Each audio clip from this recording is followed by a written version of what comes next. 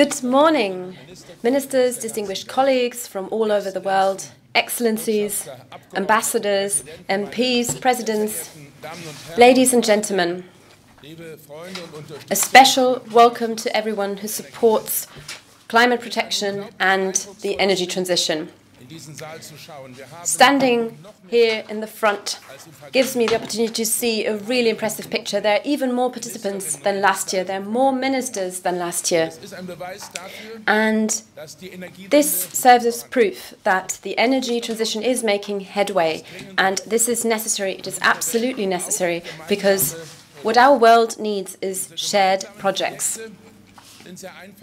Shared projects that are easily to define.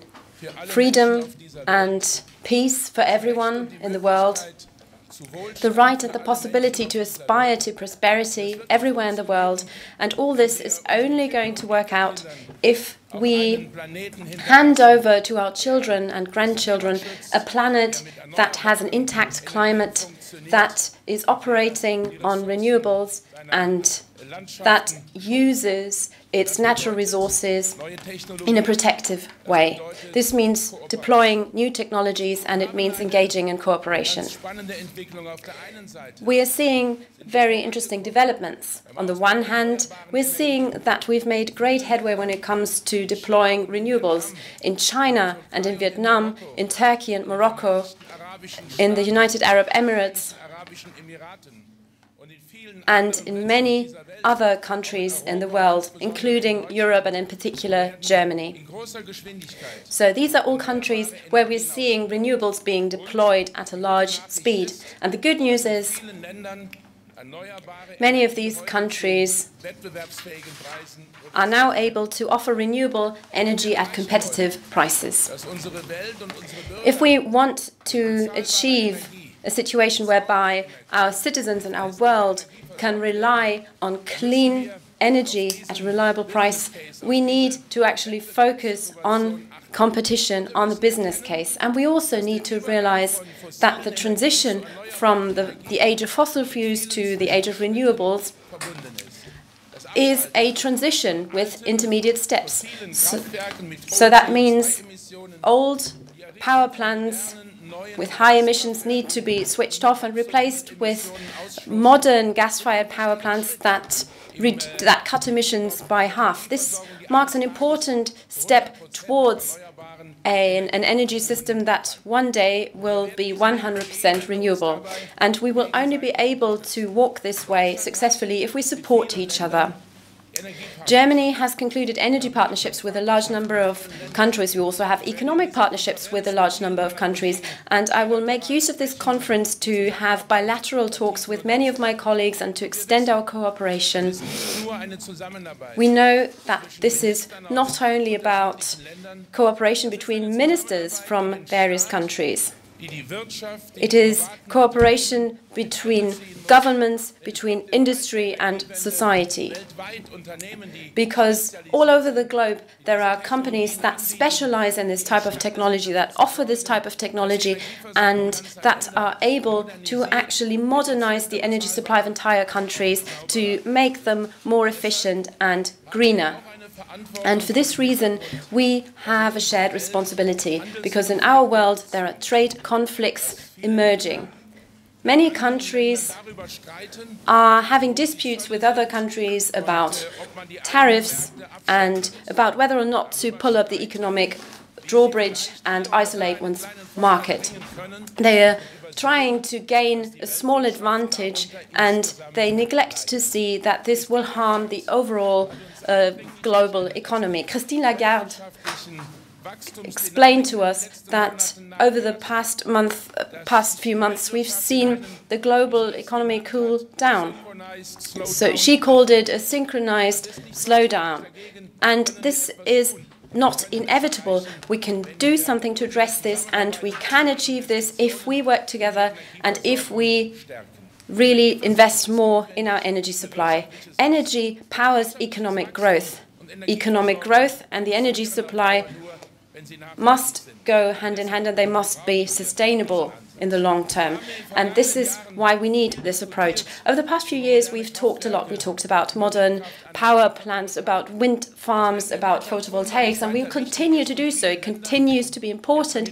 And there are so many countries that are only just beginning to really look into these technologies and the opportunities they offer. But we also need to take the next step.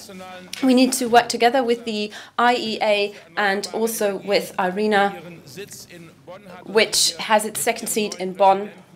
And of course, we will support them and their new president so that they can do their job. We need systems integration. We need to make sure that renewables will also be deployed in transport, in building energy, in agriculture, and in all these sectors. In many countries, we are also thinking about hydrogen strategies. Many countries are thinking about this. None of this is a secret anymore.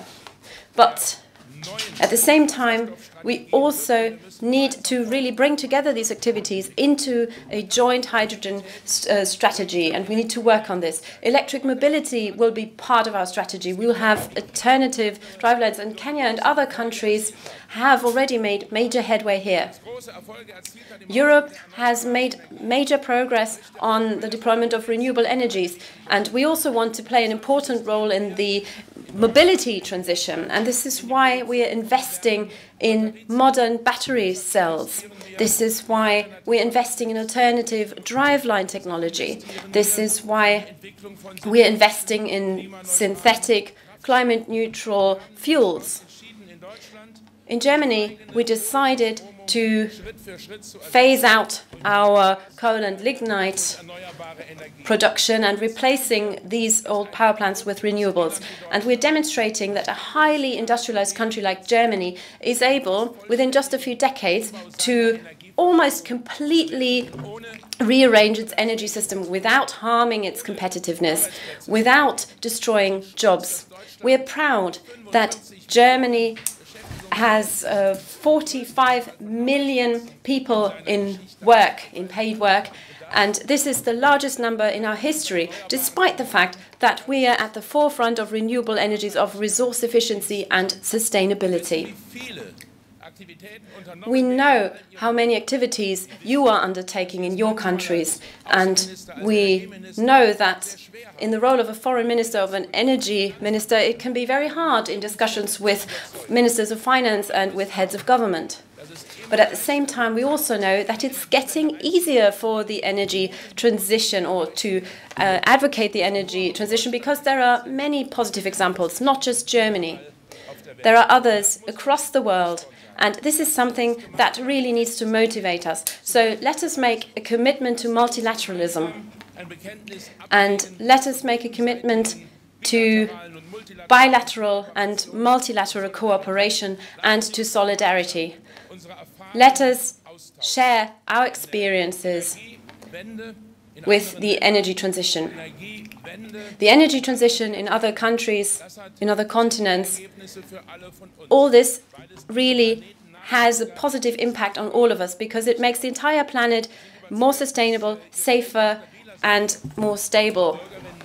We are convinced that it will help with stability when all of your citizens have equal access to energy, to water, to heat, and to mobility.